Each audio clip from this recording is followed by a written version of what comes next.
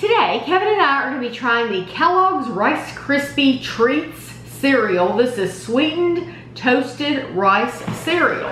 It was $2.58 at Walmart, and somehow we've just never tried this. This is one that apparently it's been around for a little while, and several of you told me that I really needed to try it, and so it sounds good. I love Rice Krispie Treats.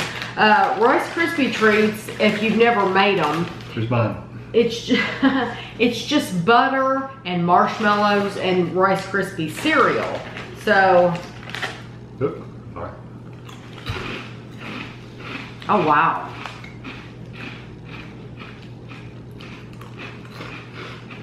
That's a Rice Krispie treat, yeah. Let's go. If you like Rice Krispie treats anyway, and that's delicious. You can taste the butter. It tastes like all of those ingredients are in there. That's delicious. It's just crunchier. Yes, it is. A Rice Krispie treat is kind of chewy. Yeah, it's kind of chewy. This is just crunchy. Yeah. But it does definitely have the marshmallow, buttery marshmallow flavor. Yes. So what's it going to be like in milk? I know. Makes you wonder. How much flavor will it retain?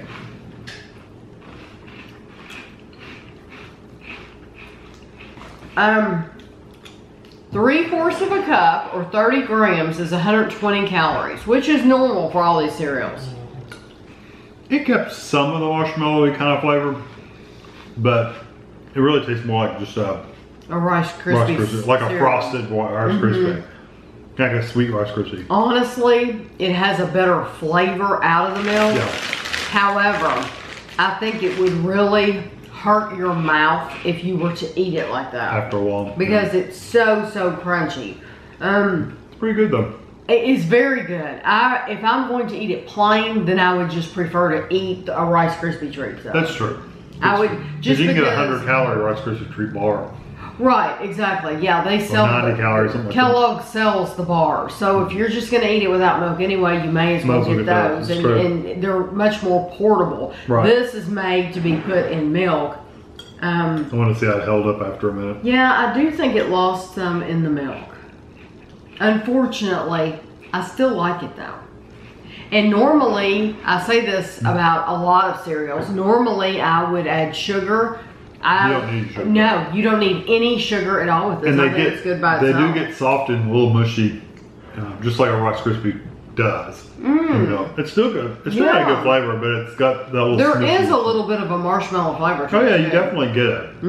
It's not like a regular Rice Krispie, but it's not as good as it is dry. Although it's really good. If you like Rice Krispie treats, I think you'll like this. And you like cereal, this would be definitely one to try out. Yeah, so thank you all for pointing this out, that we hadn't tried this. I would have been disappointed if something had happened to it and we never tried it, because this is really a cool idea. So I will have a picture for you at the end. I hope you all enjoyed the video, and thanks for watching.